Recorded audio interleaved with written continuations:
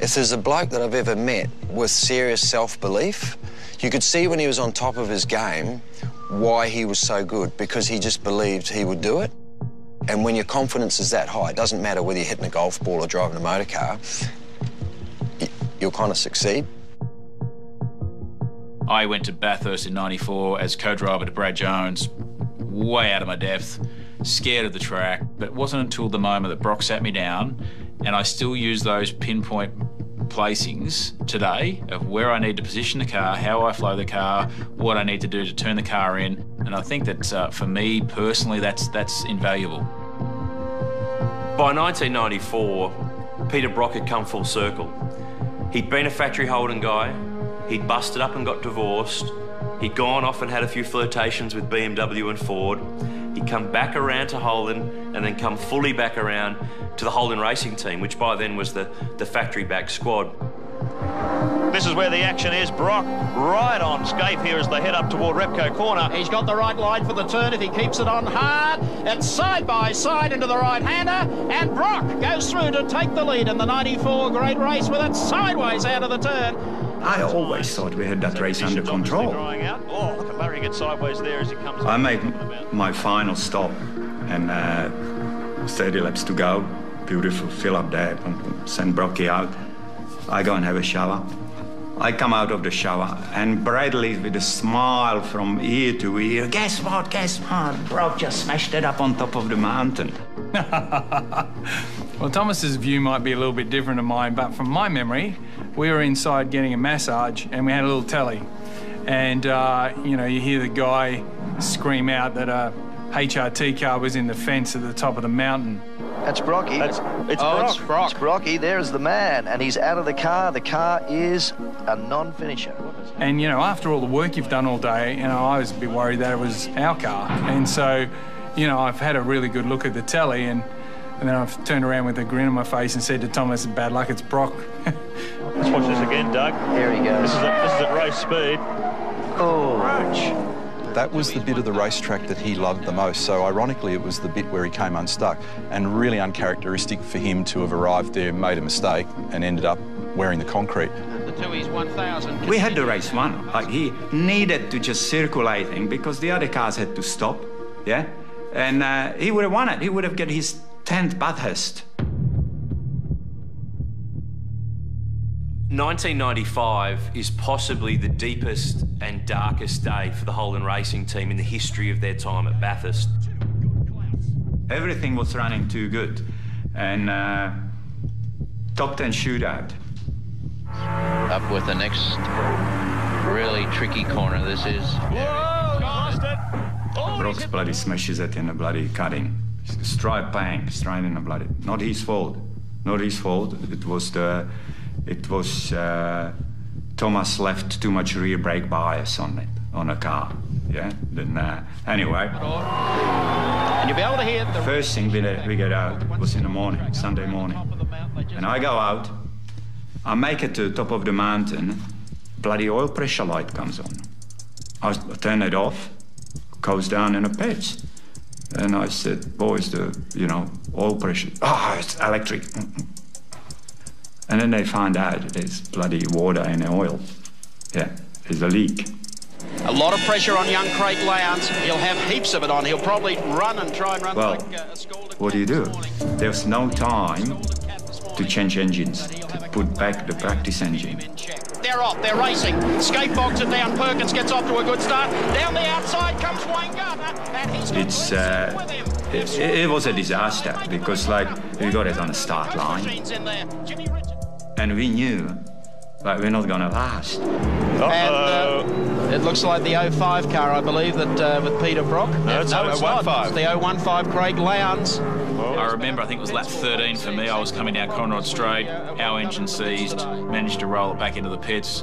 And of course, at that moment, then the focus went to the other car, which was Brock Mazira. The uninitiated, you can see the lines. Lap 31, Brock's in.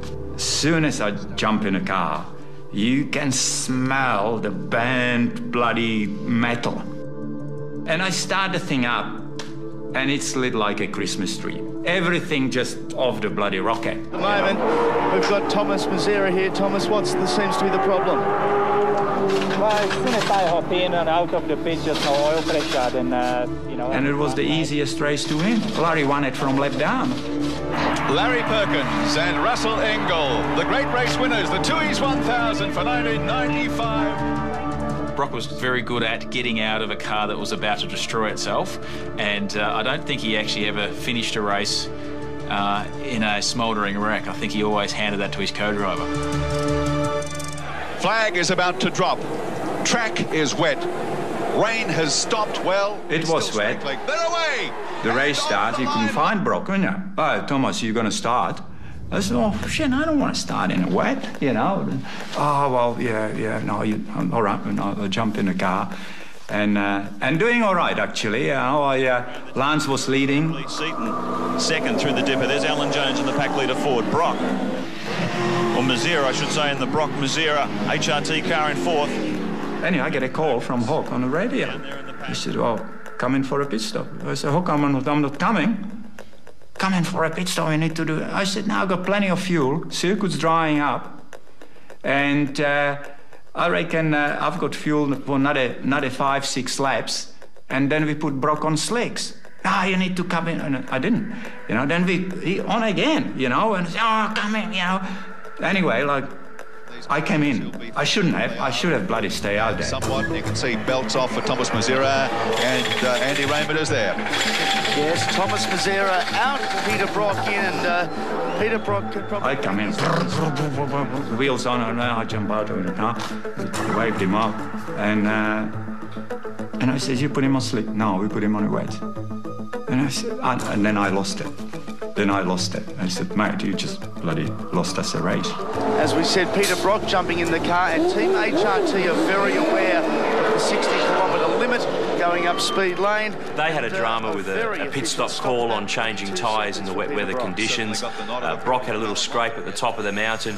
They did come home in the top 5 or 6, but the reality was that it was all about the other car, Craig Lowndes and Greg Murphy, who won in 1996. But that period, with those drivers in those cars, there's no doubt that that was some of the best opportunities that Peter Brock had to win his 10th Bathurst at Mount Panorama.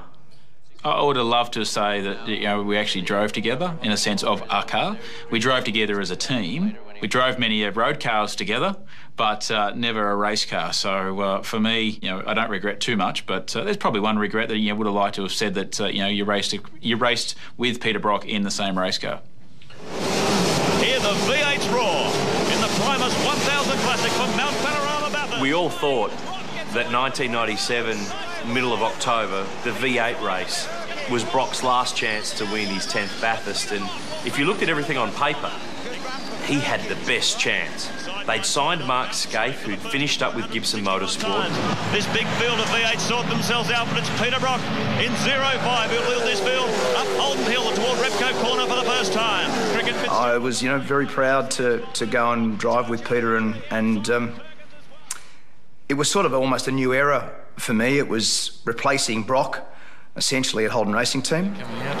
Let's hope let's not get too carried away too early. Let's cross our fingers and hope that Mark Scaife and Peter Brock can continue to give Brock every possible chance of winning that 10th. That now halfway up Mountain Straight, lights out, reported in that things weren't great, come in and day done. That's motor racing. I mean, you know full well when you embark on this whole business of going in a motor race that you can go through the highs and lows, and I mean, we had a magnificent run thus far. It's just running absolutely beautifully, and I guess that if you've looked at it one perspective, well, the fans were treated to something there for an hour or two, you know, and but to come back from here will be pretty well impossible, I guess.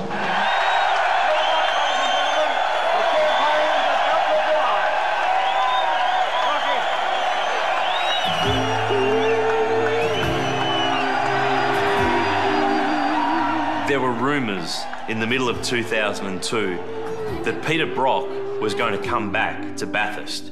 So that got a lot of people fired up. I mean, this was 5 years after he'd retired from full-time driving.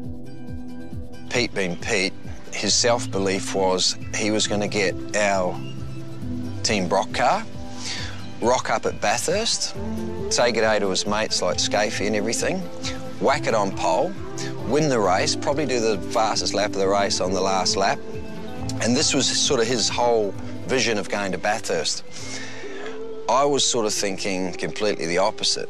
I'm probably the only bloke that's ever said it, but at that time, Pete was probably an average driver. You know, he wasn't a Mark Scaife, he wasn't a Greg Murphy. He just hadn't thought about racing, you know, he was just cold turkey. Denyer has joined them. Yeah, thanks, Billy. Unfortunately for Peter, they've got some temperature problems in this car. They've been monitoring it over the last several laps, and while it's not a high temperature, it is still an issue. So what they've done is they've just had a look at the radio. He said to me, I think it was, honestly, it would have been 15 minutes before qualifying. I was gearing up, and he said, no, you know what? The fans have come to see me. A true story.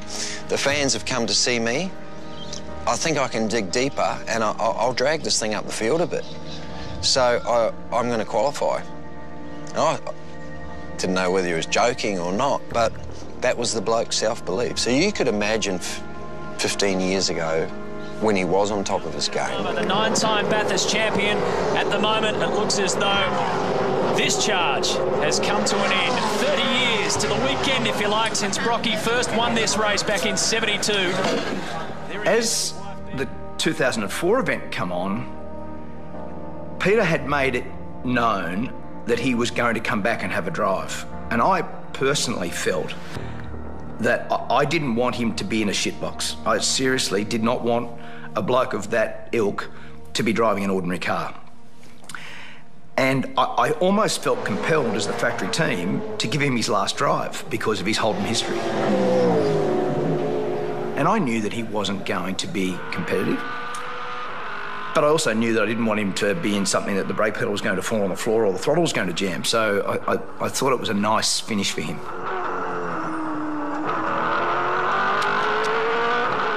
But I sat down with Peter, just he and I said, I'll tell you what, PB, love you like a brother, we are not going to come out of this weekend with any drama. So you play by our rules. We'll give you a really good car. We'll put a really good bloke in with you, which we put Jason Plato in the car with him, and you come and have some fun, but no aggro. The whole thing is we finished the weekend with not a bad word. That was the key. He really embraced it, you know, walking around in a factory suit, signing autographs, having his arm around the guys. It was a really nice thing to do. It was a great way to put a full stop on paper. Unfortunately, as history shows, Brock didn't even get in the car on race day. The tyres. Right on the pit straight entry. Jason Plato, the British co-driver that was signed up, tapped the wall, limping back to the pit lane, and then chaos unfolded. Find out from... Oh, big problem! A car has rolled, and that is the Clellan-Jones Falcon. It's gone over on its head. John Clellan at the wheel. Smashed, crashed. That's the end of Peter Brock's Bathurst 1000 career. It was an amazing day. It was great to see Brock back in the 05 in a factory red car. Although the result wasn't there, it was a nice way for him to end his career as a factory Holden driver at Mount Panorama 35 years after he'd first turned up there. We've been advised that there's been a tragic accident in an event being held in and around Perth, and unfortunately as a result of that incident, Peter Brock has been killed.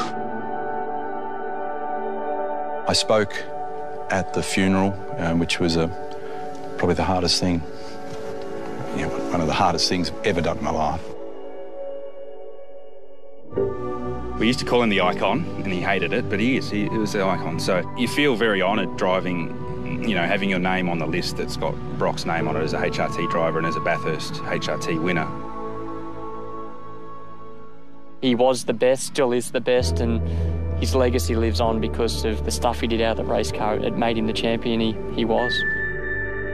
I just was in awe even to be near him, and everything I pretty much owned that was racing has his signature on it. The Brock legacy will be there forever, and there's no doubt that regardless if anyone does beat the magical 9 wins, Brock will still be the first, it'll be the longest, and he'll be the king of the mountain.